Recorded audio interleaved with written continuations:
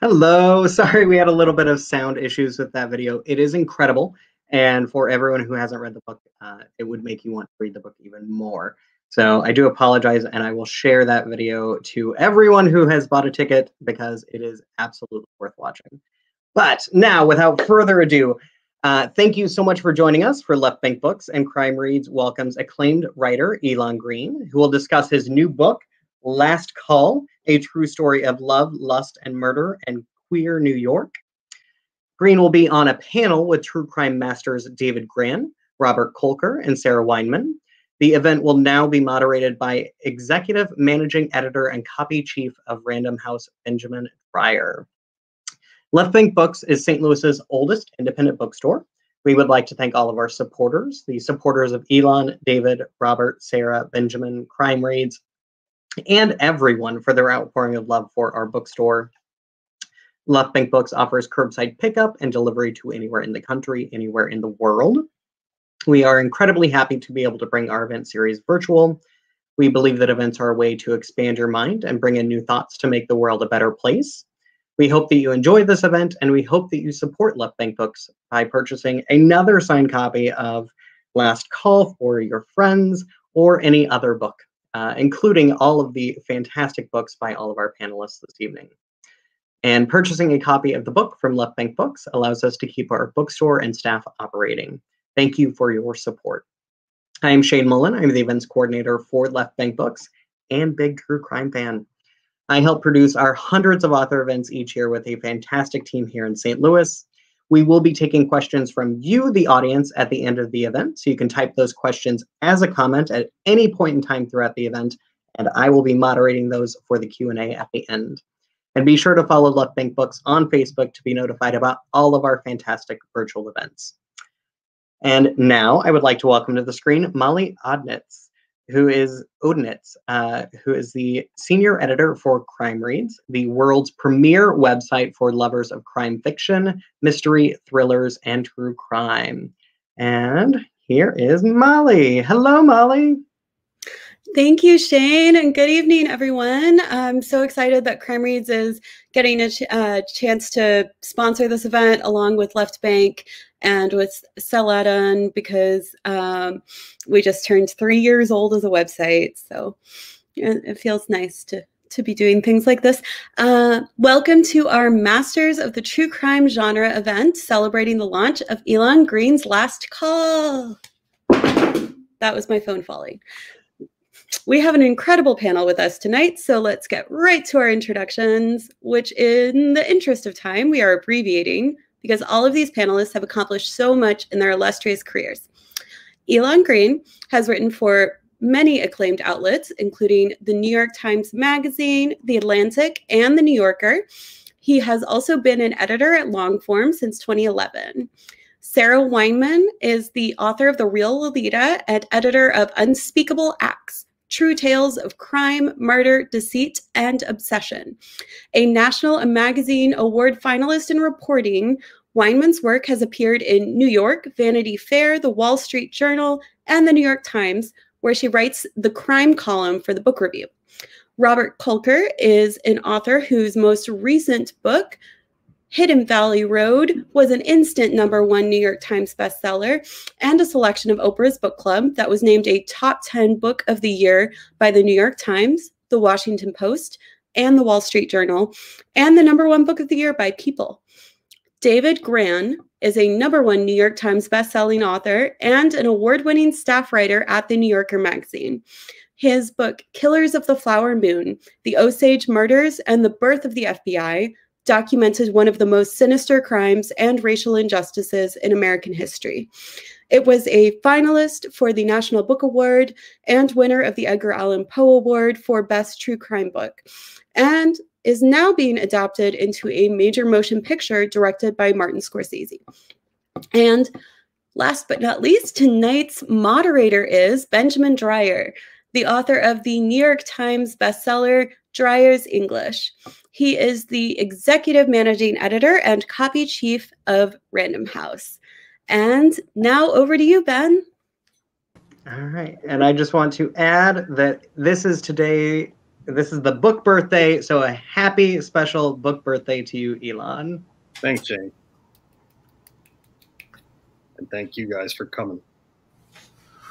Well, so I get to be the odd man out as a writer, because you all have your beats and I have a beat that's somewhere else entirely. But the one thing that does make me happy to be here and make me part of this conversation is that I have been, for all the time that I have been reading, I am devoted to reading books about terrible things that happen to real people. Because it's fascinating, because it's experiencing something that you never want to be in the middle of, but for some reason it is fascinating to read about the things that have happened to other people, for whatever emotional and moral value that may have. But so I really do, I want to start, I want to start with a question that I think will be good for all of you, but let's start with our birthday fellow tonight. Let's start with Elon. I mean, when one speaks to novelists, when one speaks to writers of fiction, you can ask them where this idea came from. Was it an image? Was it a thought? Was it something you overheard in a cafe that inspired you to think, oh, there's a whole story that I can weave about that? But in the sorts of books that you all have written and are writing, it's not a matter of the inspiration of some fantasy. It's an actual thing that happened. So, Elon, I would like to start with you and very simply ask you, where did you find the story of Last Call? Well, I found it in the October 1994 issue of The Advocate. You know, wonderful, you know, many decades old queer publication. And in 1994, the case that I'm writing about had been cold for a year. And, you know, part of the story was asking why hadn't it been solved. And when I was reading about the case in The Advocate, my question was, what is this case and why haven't I heard about it? And that's what sent me down the path, was just wanting to know more about the victims. And now, Sarah, you're particularly known for a book that's it's a fascinating intersection of crime and literature. How did you find your way to Sally is her name, right? Sally Horner, yes. Yeah, how did you find your way to Sally's story? I think it was around the end of 2013 or thereabouts, and I had just finished a story that would appear in the New York Times Magazine on a man serving a life sentence for murder who ended up publishing a crime novel after winning a private detective novel contest. So I was looking around for my next idea, and I knew I had seen this piece before, but I think it just didn't register. And so when I read it again, it was this 2005 essay by the Nabokov scholar Alexander Dolanin called What Happened to Sally Horner, which connected the 1948 kidnapping of this 11-year-old girl in Camden, New Jersey with Nabokov's Lolita, and showing how it was a lot more intertwined than people thought, and how Lolita actually included a parenthetical that Humbert utters, had I done to her, meaning Dolores Hayes, what Frank LaSalle, a 50-year-old mechanic, had done to 11-year-old Sally Horner in 1948. And so realizing that this girl had lived, that she would eventually live a very short, brief, tragic life, I wanted to know more about her, and I wanted to understand who she was, what kind of life she'd had in this abbreviated time, and moreover, why it had not really been fully reported out. So it began as a magazine piece for the Canadian publication Hazlitt, and then I expanded it into a book when I realized there was just a lot more to say and many more questions that I wanted to answer, not just about Sally herself, but about the responsibility that we have in making art and what we borrow from real life. And I feel like it just kind of changed how I thought about not only literature, but also crime reporting, that it's so important to figure out what we're doing with other people's trauma and pain. And I feel like that's just become even more central to not only what I do, but what Elon does in Last Call, and so many sort of up and coming people in the nonfiction crime space. It's both exciting, but also a little queasy. And I think that's a good thing, because a lot of true crime is queasy making. And I think we really have to interrogate why we do it and who it's for and what responsibility that we have. Which I think, Sarah, makes me lean to the left, or at least to my left, because I want to ask Bob about his most recent book, and specifically, you know, we are not necessarily talking about true crime. We are talking about a sort of a great big family tragedy, and may I ask you how you found your way to that story?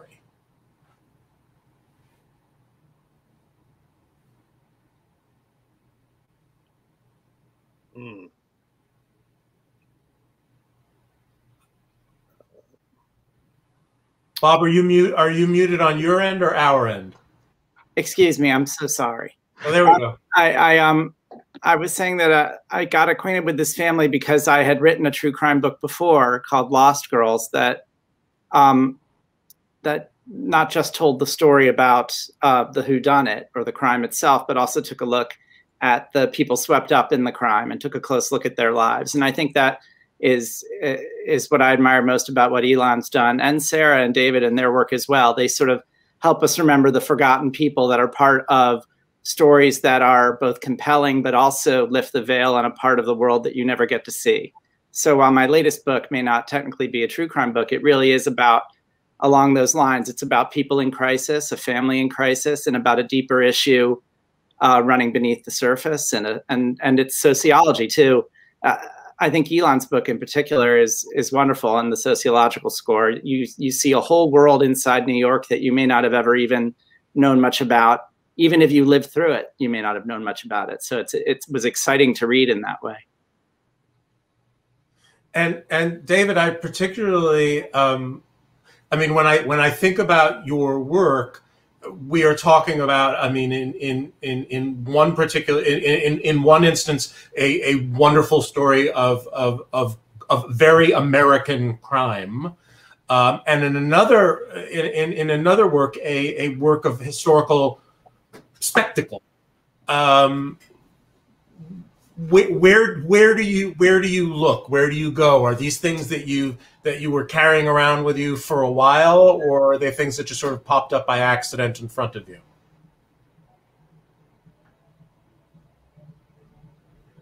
There's a muting issue. It's probably the same problem I had.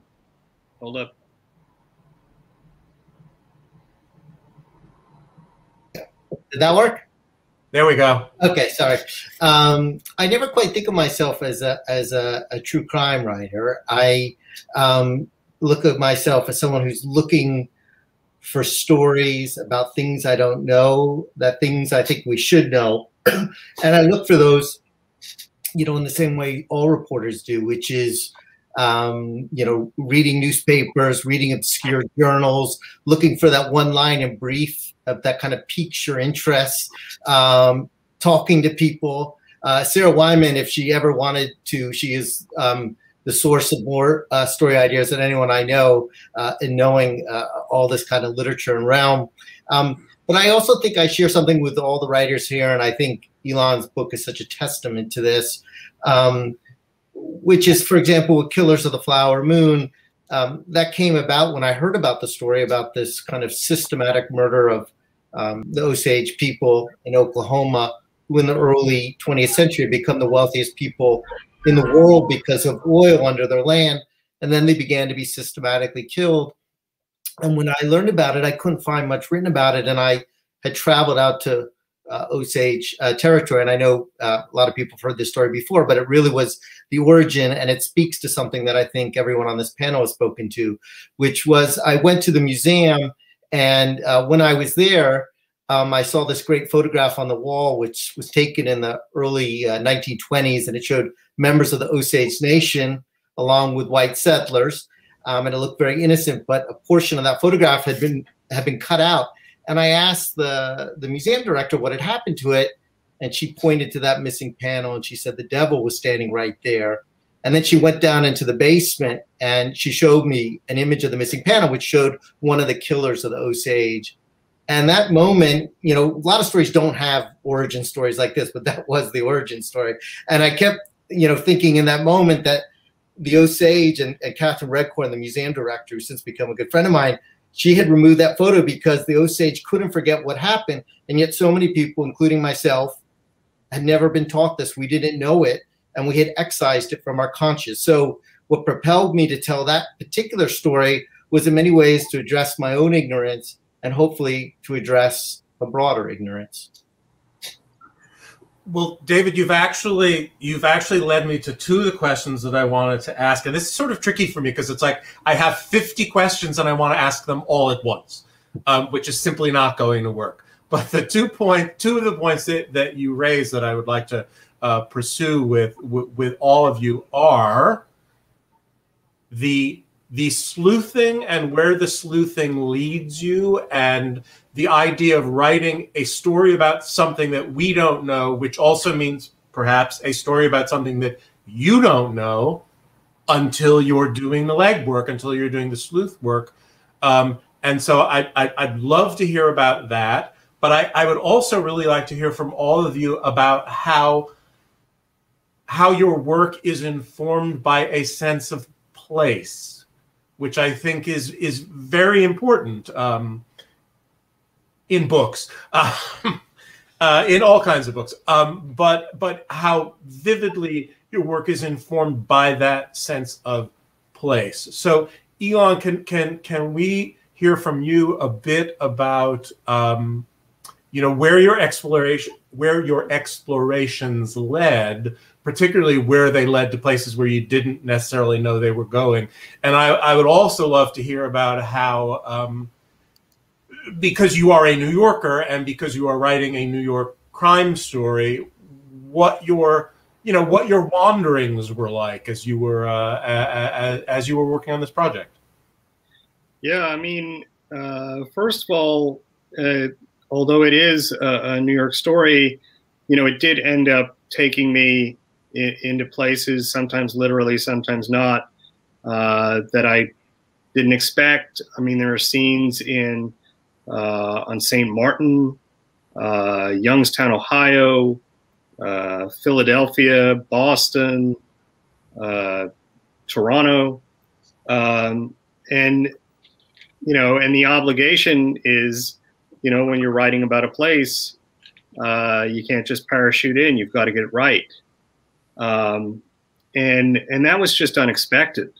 But the more you learn about a story, the more places you end up going. And especially when a story crosses decades. And you know, as far as the sleuthing, you know, and you know, doing a New York story, it really covered the waterfront. You know, it went anywhere from, you know, retired detectives to the archives of Tom Duane's archives in the LGBT Center, which helped me put together the history of the Anti-Violence Project. You know, I flew out to Santa Fe, New Mexico to interview the sister of one of the men who had been killed. I drove out to a hospital in Lancaster County to meet with the retired detectives because they wanted to give me handwritten notes from the case in person. You know, you go wherever is necessary to get either a lot of information or that one vital piece of information that you need to make a paragraph work. And, you know, sometimes that happened too. I mean, but then, you know, also there were less traditional means. You know, one time I just went on Twitter and said, "Can someone get me in touch with Jasper Johns?" And 5 minutes later, a very blessed person slipped into my direct messages and said he would help. And then I did. That's great. That's great. Sarah, Sarah, David, Bob, did you find yourselves traveling a lot in the pursuit of your stories? I definitely did for The Real Lolita, because I was essentially trying to track Sally Horner's whereabouts, which took her from Camden, New Jersey, which is right across the way from Philadelphia. So I also went to Philadelphia because her abductor had ties to Philly, and he took her to Atlantic City, and then to Baltimore, and then to Dallas, and then to San Jose, California, where she was ultimately rescued. And maybe it's a little woo, but I just felt like even though I was writing a story that was predominantly set between 1948, when Sally was kidnapped, to 1950, when she was rescued, to 1952, when she died in a seaside resort town in South Jersey called Wildwood, I just felt like even though so much time had passed and so many things probably had changed between then and the time I was writing the book, but I really felt like I needed to physically be present in those places to kind of, not just be exactly where she was, but just to kind of get a sense of, well, what was it like? Where were the schools that she attended? What were the streets like? How have things changed? How have they not changed? I mean, I still remember traveling down to Wildwood on the anniversary of her death. So this would have been August 18th of 2017. And I was walking down the boardwalk once by day and another time at night. So I decided to make a weekend trip of it. And I really felt something in both of those boardwalk travels, just being like, she would have been 15 years old on this trip, having a good time with her best friend, meeting a cute older boy. And Wildwood, I don't know for anyone who's listening in or among all of us, but it really does feel like a time warp to the early to mid 1950s, or it's trying so hard to be that time warp. And so it was very strange to inhabit that in 2017 and also try to interrogate what that time warp feeling would have been like. So there were just a lot of disparate feelings happening as I was walking down the boardwalk both times. So I'm so glad I did that.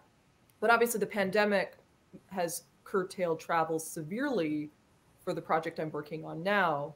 But I did manage to make it to San Diego, which will figure pretty prominently in the next book. And a similar thing kind of has happened there too, where I'm just trying to figure out where people were at any given moment. So even though a lot of time passes, I do feel like being in a place, even if it doesn't give you much, it'll always give you something. That must be, I'm just thinking how fascinating that must be. I mean, to feel those sort of resonances coming down, through decades, but they're there. I mean, places have energy and they keep it. And then maybe they let you feel it. They let you feel it too. I thought of one story when Sarah was just telling hers, which is for Killers of the Flower Moon. I'm a big believer in travel. COVID obviously changes things, but I'm not a big believer in phone reporting unless when you have to for follow-ups, because if people are alive, reporting takes place spontaneously, serendipitously. You get invited to dinner. Things just happen. You get to observe people. You learn things unexpectedly, in an unexpected way when you break down that kind of formal barrier. But during Killers of the Flower Moon, and again, that was a historical story to a great extent in the early 20th century, but I was writing about an Osage woman named Molly Burkhart. It was this kind of remarkable woman who in many ways kind of straddled two civilizations. And when she was just about 7 or 8 years old, she was forcibly uprooted from where she lived in a wigwam with her family by the U.S. government and forced to attend a missionary Catholic school. And she was taken on this journey across the prairie far away. And I had never, when I began that story, I had never been to a prairie before. It's embarrassing to say. And it was kind of a new experience for me. I remember when I showed up as this kind of New Yorker, people, and I rented a room and I would live in the town nearby. And I would stay there for usually 3 weeks at a time. And And over time, people kind of got used to me being around the funny New Yorker who had never seen a shotgun, who didn't wear cowboy boots or anything. And but when I was researching this woman, Molly, I found the old trail that she would have taken to get to the school. Part of it was still not overgrown. And so one night, she had to sleep there in the middle of the night because it was a 2-day journey by horse and wagon. So I drove out there. I could only go about halfway down the trail.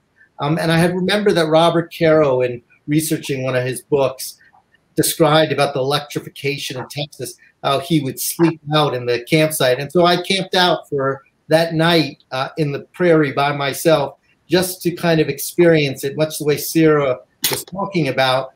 None of those specific moments went into the story, and yet they completely informed my understanding of it, if that makes any sense.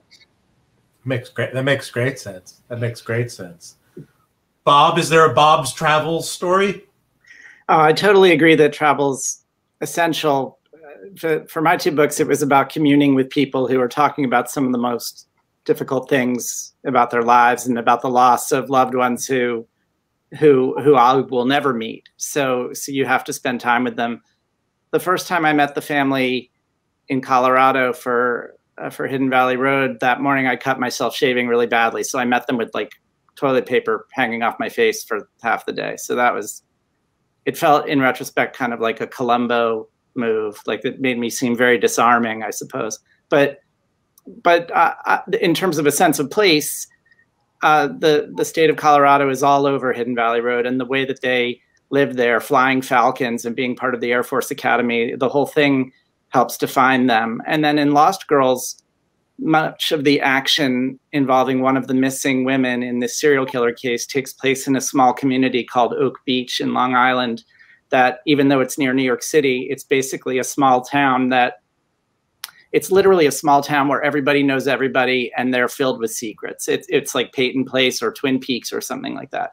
And so that became essential to sort of understand that place and who was who and who is friends with whom and who is feuding with whom. And it became a whole thing in the book. But I'll say one more thing about place, and that's that it's tied up in sociology. I mean, the towns in Lost Girls where all the women are from are all places where people are bobbing up and down along the poverty line, where options are narrowing, where jobs are drying up, where their grandparents had it better and their parents had it better, but now that things are just getting worse.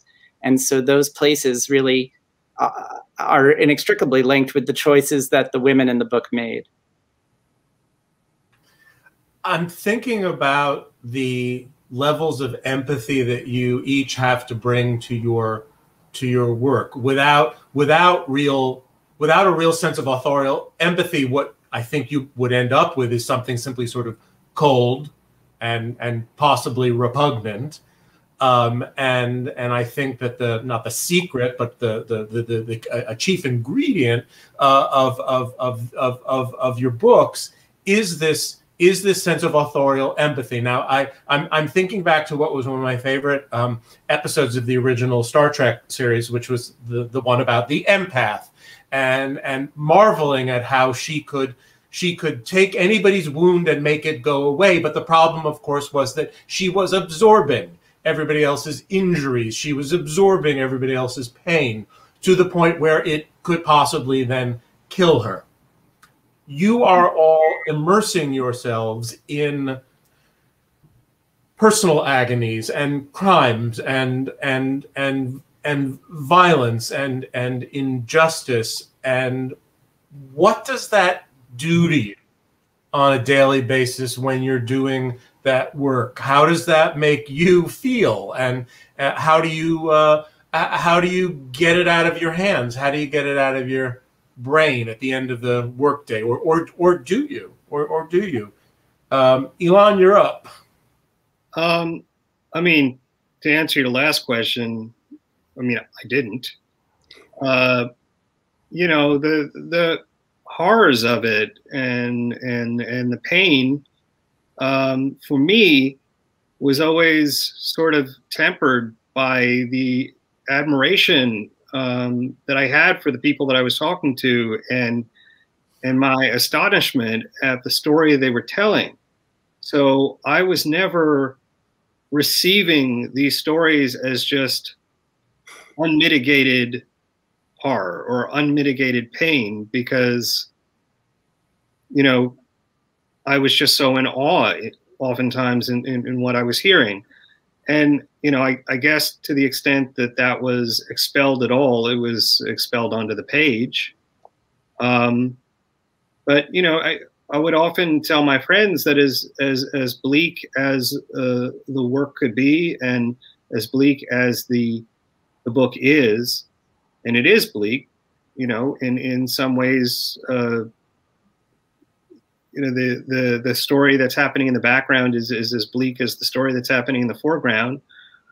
I never had an unhappy day working on the book, because I was always, you know, just loving the people I was talking to. I have an inability to interview and to write about people that I don't like. And I never really had to do that with this book. I don't know if that answers the question. I think it answers the question gloriously. Thank you. David? You know, it's interesting when you write, and as I've gotten older, I think doing this, you know, I'm very conscious. I've become just increasingly conscious and aware of when people tell you stories and they share your story, and you're dealing with real human beings, whether alive or dead. To me, that's the burden a reporter really does feel and constantly has to wrestle with. And you are bound by the truth. And I always tell that to people. Because some people, you know, want to tell their story in a certain way or want it to be authorized. And that's not what I do. But you feel that moral responsibility and that fear that you're not going to get it right, or you're not going to, you know, there are things that are so hard to fathom with crimes. I mean, it was so hard for me to fathom what the woman Molly Burkhart went through when she discovered that the person she thought she loved had married into her family as part of a plot to kill her and the children they raised. I mean, I could never fully grasp that and what she would have gone through. And of course, our lives reporting are immeasurably easier. It's easy to kind of romanticize what the reporter does. It's immeasurably easier. So one of the things that I did in that book was I started to collect photographs, because I always felt like I was chasing history. And I started to collect photographs of the people who had been murdered. And initially, there was just a few. There was Molly's family members, and I put them on the wall. And over time, as I discovered there were more and more victims, scores of victims, I would gather their photographs and put them on the wall. So each day, it became a reminder to me when I came into the office, really what I was writing about, and to just at least remind me of that burden, because I think it's important to be conscious of it.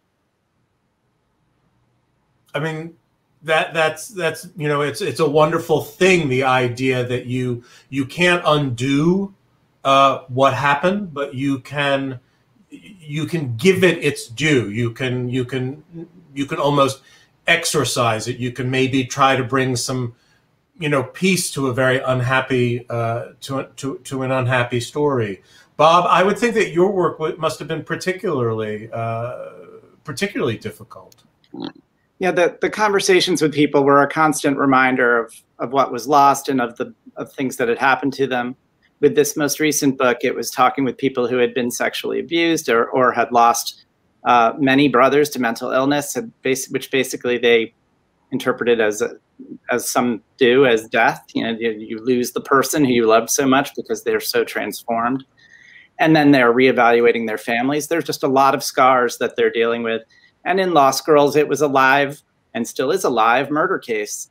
And so no matter what I'm doing as a reporter to find out more, I'm aware that the people I'm talking to at the end of the interview, their sister or their daughter is still dead, and their lives are still forever changed. So it was hard to get away from.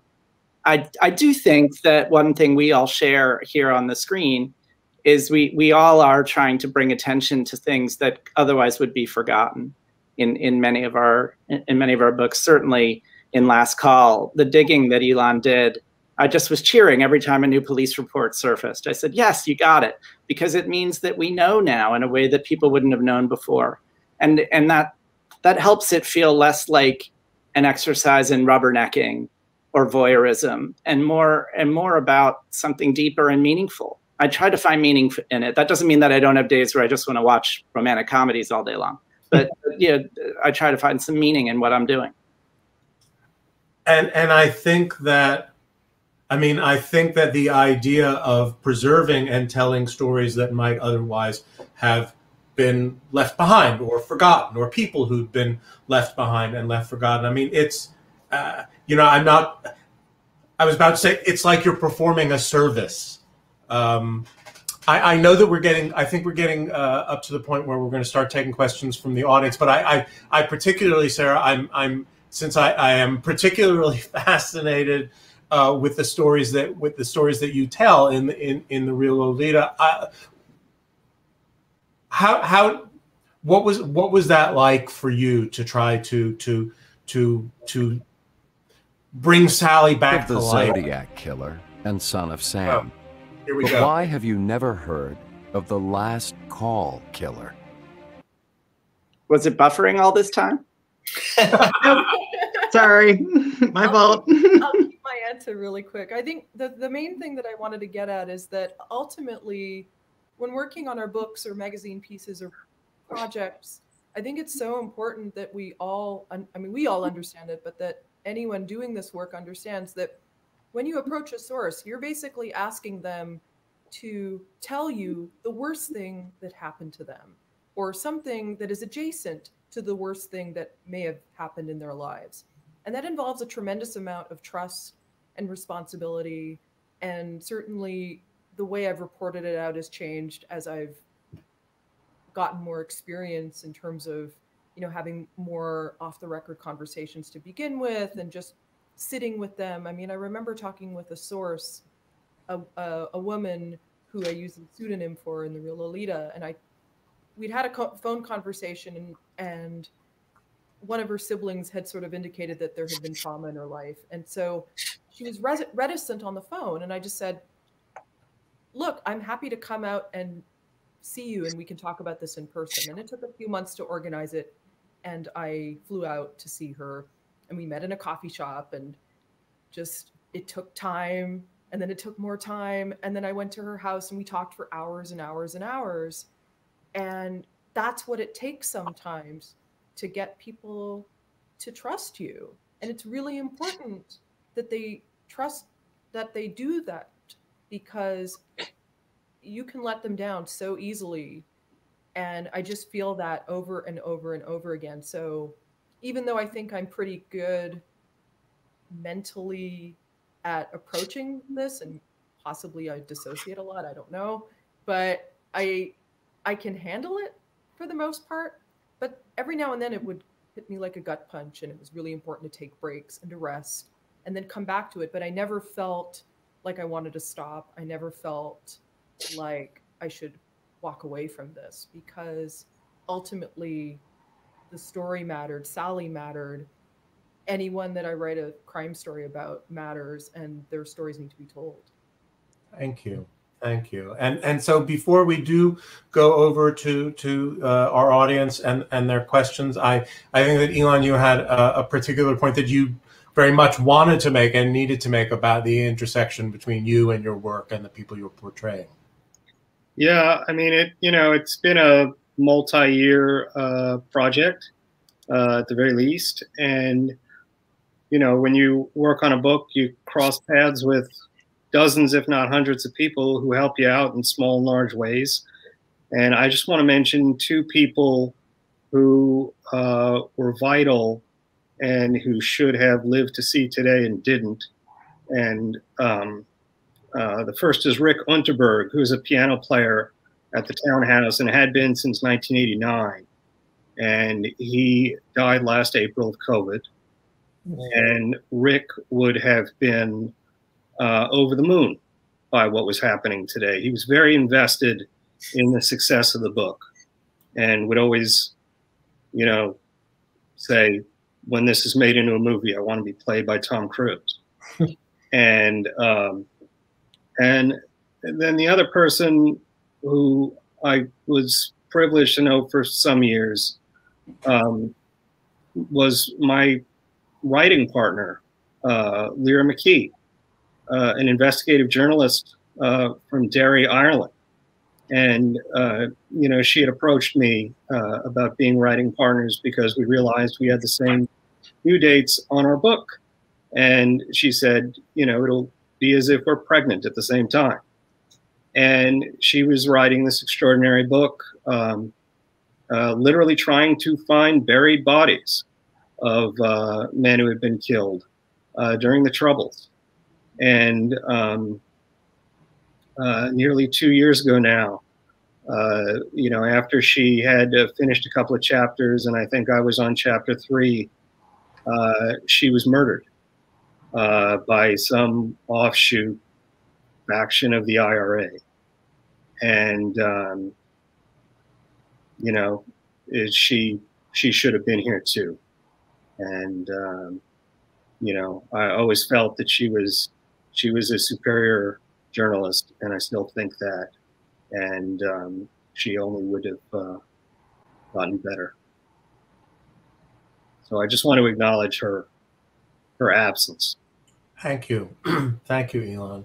I'm really, it's marvelous. I could have done this for 3 more hours just listening to you tell stories, but we have to segue over and to find out what people who are here paying attention to you would like to know that we didn't get to. All right. So before we do that, I am going to share the video because I did figure out what I was doing wrong earlier. So now everyone can watch the magnificent video celebrating the birthday of the book. So here we go. Heard of the Zodiac Killer and Son of Sam, but why have you never heard of the Last Call Killer? In the 80s and 90s, he stalked New York bars and preyed upon gay men. This is where he found his victims. It was Thomas Mulcahy's last night in New York when he crossed paths with the Last Call Killer at the Townhouse Bar. He would never be seen alive again. Peter Anderson's death a year before was eerily similar. Like Thomas, he spent part of his last night in the Townhouse Bar. Anthony Marrero was a sex worker near Rounds, a bar that catered to older men looking for young hustlers. He was last seen around the Port Authority bus terminal before his remains turned up in garbage bags in Ocean City, New Jersey. A beloved regular at the Five Oaks, Michael Sakara ordered a scotch and water at the bar and spent the evening talking to the man beside him. The killer dumped his remains in a trash barrel in Rockland County, New York. These men died 2 deaths, one by the serial killer and the other by the system that chose to forget them. Whether their deaths were buried in the AIDS crisis, by New York's sky-high murder rates, or by the police that chose not to focus on violence toward gay men. Bringing to light a little-known piece of American history and detailing for the first time the victims of the Last Call Killer and the complicated lives they led. Elon Green's Last Call, a true story of love, lust, and murder in queer New York. On sale now. All right. Fantastic. So we have a huge crowd here tonight, and I am super excited to get to some of these questions. The first question that I wanted to ask is specifically about, or specifically to Elon. So Matt is asking, Elon, how did you decide to focus on the victims instead of the serial killer in Last Call? Well, I mean, part of it is I don't think serial killers are interesting, and this one was no different. But it was also just a matter of when I, first began reading about the case wasn't solved, and so there was no serial killer to find interesting. There was only what he had left behind, and those were these men. And I have this belief that you can take any person's life, and if you look up at it closely enough, it will be interesting. And these men were no different. And they came from, different socioeconomic backgrounds. They lived in different places. Some of them were in the closet, some were not. They were from different generations, and they all had different stories that I just knew would allow me to write about, things even outside of their own lives, and to contextualize them, in their time and place. The next question is going to be from Alex. So Alex says, where I work, we've had, for Outside Magazine, we've had some vigorous debates in the past 2 years about what are generally called guidelines for reporting on suicide, which, for example, strongly recommend that you don't print contents of suicide notes or describe details of a death scene. I'm wondering if any of you are running into these guidelines as rules you should follow at mags you write for, and I will kind of expand on that and say, ask, what makes you draw the line with your writing?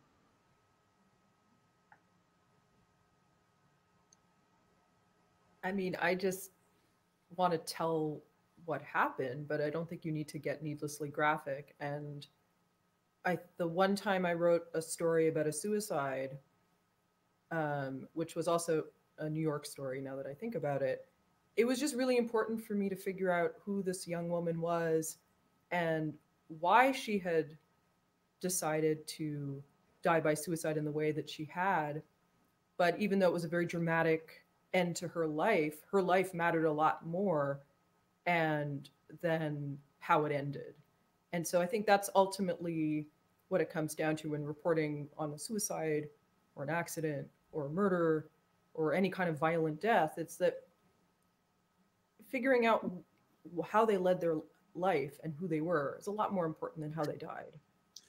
Yeah, I would second that. I'd say that I think if suddenly Congress passed a law saying no suicide note contents in any works of journalism, I'm not sure people would miss the wording of a note in a story once you learned everything else surrounding the episode. The actual language in the note could only be scarring. So I can certainly understand the reasons why people would want a guideline like that. I personally haven't run into that guideline, but I could see why some people would want it. Yeah, it's interesting. I haven't really come across guidelines. I'm trying to think if I've ever came across a situation where I was writing about the suicide note. I can't think of it offhand, but I've certainly been across many situations with violent deaths or last statements before executions, or and I always want to be honest in recording what happens. If someone's standing before a firing squad, what happened. If you're trying to show the horror of a judicial homicide, such as an execution, I think it's important to detail the mechanics of it. In the case of the Osage murders, I thought it was important to show the depravity and the violence.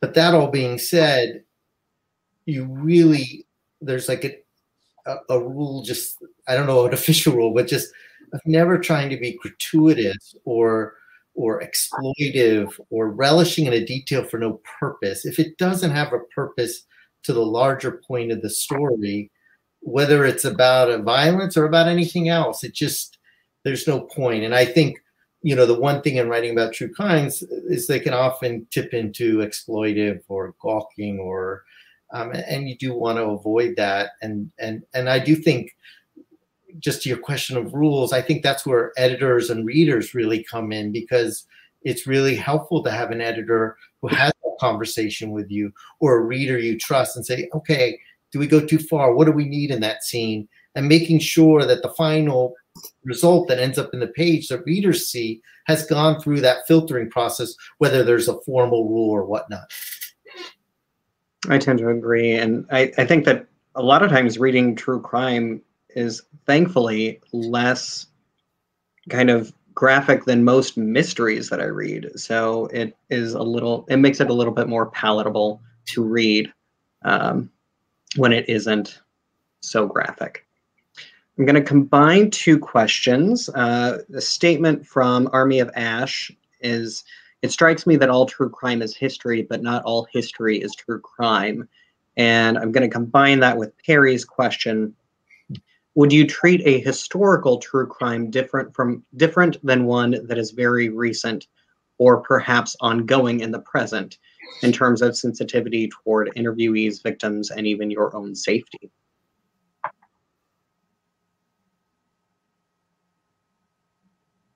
I mean, I've never had, I don't know that I have ever written, I mean, I haven't written a lot of true crime to begin with, but I suppose if I was ever confronted with having to write about something very recent, I would treat it the same way I would treat anything else. Because otherwise you're just doing beat reporting. I mean, you sort of have an obligation to go into in-depth as possible and to write about the larger issues at stake. It seems to me they're just different. They're very different challenges. I think if you're doing a historical piece, whether it's about crime or not, you're desperate to get as much material as you possibly can so that you're not stuck folding in a lot of context and conjecture. You want as much immediacy as possible so it doesn't feel old. And then with the current one, you've got issues with your interviews, with sources, and with people and emotion. There's live things in motion. You're herding cats, and that there's that as well. I would say the one issue that came up for me, just a specific case, was, for example, with the book on the Killers of the Flower Moon about the Osage murders, was, I spent a lot of time trying to pull together evidence to identify suspects who had not been previously prosecuted. And in some cases, I was able to gather enough evidence to identify them. But I had to, at a certain point, I remember in the process, because I would get rumors or quarter facts or half facts. And I decided, even though these people were deceased long ago, there's no libel law, to apply the same threshold I would as if they were living, because I did not think it was fair, especially if they were dead and they couldn't defend themselves, to identify people unless I felt that I had the same evidence as if they were alive to identify them. I also want to bring up something to Bob's point about challenges, which is that when doing historical reporting, one thing that I'm always thinking about is, can I get to interview people in time before their time is up? In terms of my trying to find people who knew Sally Horner, I remember it took well over a year of trying to track down some working phone number for the young woman who was her best friend in the last year of her life. And it was almost like dumb luck that I was able to sort of figure out what married name she happened to be still living under and a phone number. And I kind of crossed my fingers and called, and she picked up, and we had 2 wonderful conversations. And then it turned out that she died less than, I think, 6 months after I last spoke to her. So there really is a ne'er but the grace of God go I when trying to find sources of a certain age. And I think all of us have dealt with that to varying degrees, that it almost feels like a race against time, that you're not only running up against the bounds of historical memory, but actual living memory, and trying to glean what they know before there's no one left to impart that. I'm going to sneak in one last question because it does bring us to a joyful moment. Hillary's question is, what would you say is the most moving or most joyful moment you had while researching a true crime piece?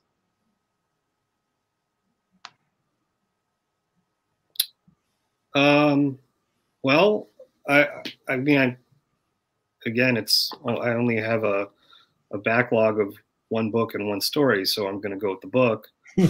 Um, you know, the best day I probably had, you know, from an information gathering perspective, was hearing from the chief clerk at the Ocean County Prosecutor's Office. I had found a footnote in a brief that was sent to the judge, alluding to the existence of a trial transcript for a bench trial in 1990 in Staten Island. And, you know, bench trial transcripts usually are not preserved for any reason, but this one happened to be, and it was entered into evidence. And it was a trial which, you know, had the testimony of the man who would later be the murderer in New York. And it was the only time that there was a public record of him talking. And so I filed, did a FOIL for the transcript, and she was very eager to find it. She went down to the storage room, and she called me and she said, "It's not there. It's not in the record." And she said, "I'll go back tomorrow." And so she went back the next day, couldn't find it, and went back the next day, couldn't find it. And then about, I don't know, 24 hours before my agent, who represents a couple of us, was supposed to send out the proposal, she emailed me. She said it was stuck to another file. She said, "Here it is." And she had attached a 60-page transcript. Didn't ask for money. She just said, "Here it is. You know, have a good weekend." And I almost just hit the ceiling with happiness. And I called her and said, "You know, can I send you flowers?" She said, "No, we're not allowed to accept any outside gifts." She said, I said, "Okay, like, can I advocate for you getting a raise?" She said, "No, we're on like a pay scale." She said, "That's not happening." I said, "Okay, but just anything I can do." It was glee is the only way to describe it. And, you know, that's 3,000 words of the book. And I never had another day like that.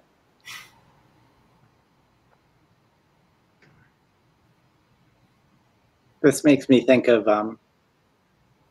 after a year and a half of asking a state hospital in Colorado for medical records on the Galvin family brothers. Suddenly, one day, I was in the cellar with a member of the Galvin family, and the door opens up, and these people walk in with 2 metal carts, both overflowing with accordion folders with files on every member of the family that ever went there.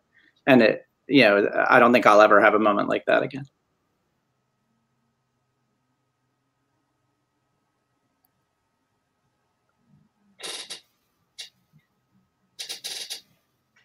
Looks like, yeah. Oh, I was going to say, it looks like we are pretty much out of time, and I would love to have this conversation go on forever. I'm certain that the audience would as well. I just have one last thing real quick. Oh, yes. Yeah. The last thing I just want to say is I had a chance to watch Elon as he reported and researched this book over the years with such, I don't think I've ever seen a more dogged, curious, inquisitive writer and reporter, and somebody who always approached the subject with such compassion. And so to see him here today and to see the final result, when you speak about joys, you know, one of the great joys is watching other writers, people you admire and respect, create something and bring something into the world that stays with you. And so I don't always know what the greatest joy is of my own work, but it was such a great joy to sit down and read the final book that Elon has produced. And I really encourage everyone who's listening tonight who hasn't had a chance to read it to go out and do it. You're here.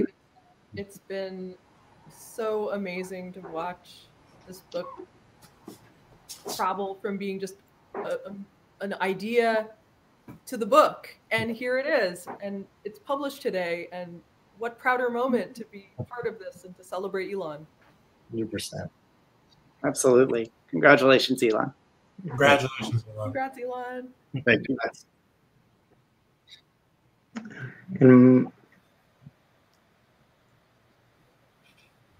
And now it's time to conclude. On behalf of CrimeReads, Left Bank Books, and Salatin Books, I would like to thank you for joining this evening and hearing one of the most brilliant, moving conversations that I have ever been party to. That was wonderful. Everyone in the audience tonight should have a signed copy of Last Call. If it hasn't already arrived, it will soon. And if you would like an additional copy of Last Call, please see the link in the chat. Good night. All right. Have a good night, everyone. Thank you all so much for joining us. Bye. Thank you. Night.